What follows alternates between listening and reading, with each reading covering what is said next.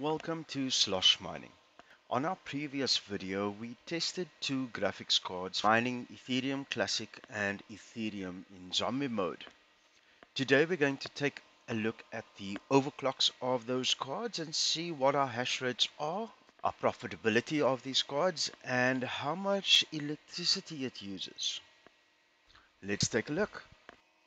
Now to turn up the overclocks and undervolting to use less power, let's see what we can achieve with these cards.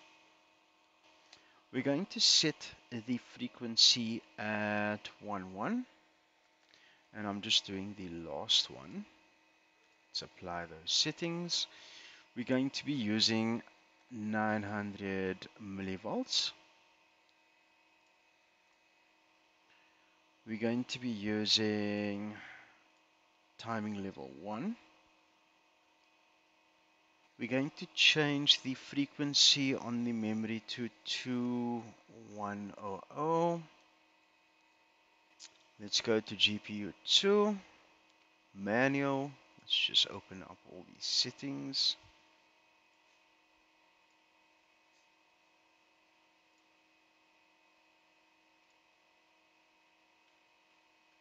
Okay. So the frequency, core frequency, I will be dropping it down to 1100. Let's just apply that. Our voltage, we're dropping down to 900. Memory timings, we're going to test level 1. And the frequency on the memory, we're going to bump it up to 1.9. I wasn't able to get this any higher when mining Ethereum in the past. Maybe it's just the card that I've got. Okay, so let's just insert all our settings for the graphics cards before we do the test. While running the tests, I will leave the stock settings, hash rates and power consumption on the right hand side so that you can see the difference between overclocking and undervolting these two graphics cards.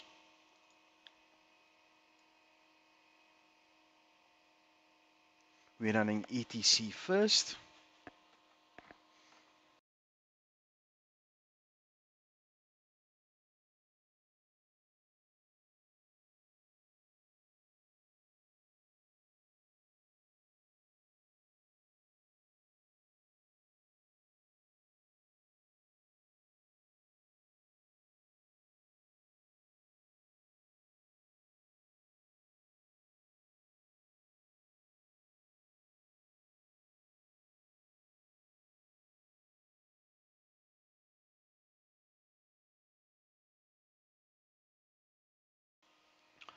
Okay, now that we've tested all three batch files and recorded our results, let's go to What2Mine and see what our profits are with these two cards. 1734 at 143.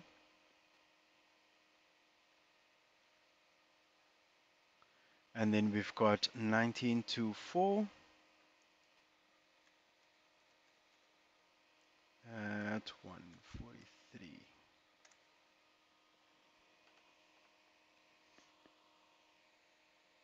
And if we look at our profits, overclocking and undervolting these cards, you can still earn $1.45 before electricity, which is still quite profitable.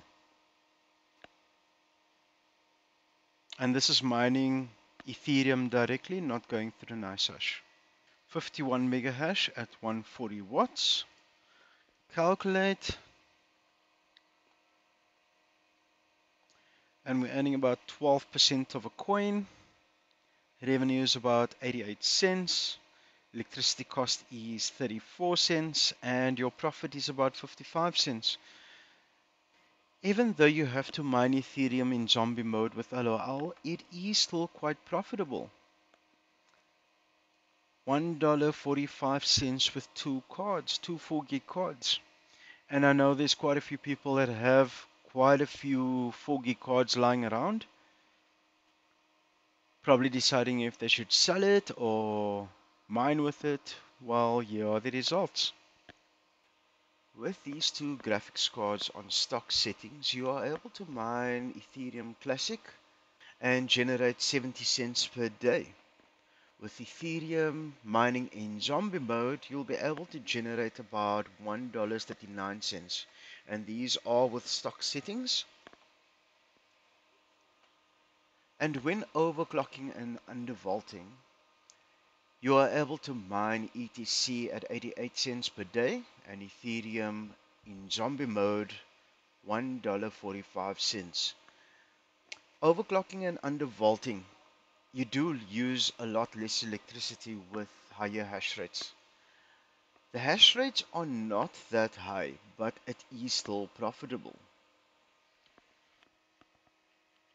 So as we've come to the end of the video, our conclusion is that Ethereum mining is still profitable. It's better mining on Ethereum than Ethereum Classic. Hope you guys enjoyed the video. Please leave a comment down below on your thoughts. And if you found this video helpful, please don't forget to like, subscribe, and hit that notification bell to stay up to date with upcoming videos. Thank you for watching. Catch you on the next video. Ciao for now.